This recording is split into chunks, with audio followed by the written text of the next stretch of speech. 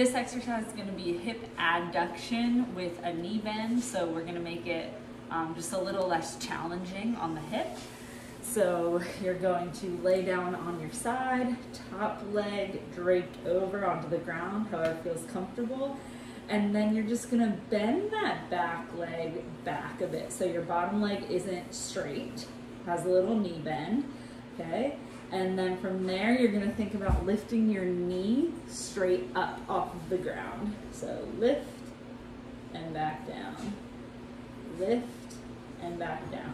So I'm not keeping my knee down and like rotating my foot up. I am bringing the whole leg up together. So you should feel that in those inner thigh muscles and up towards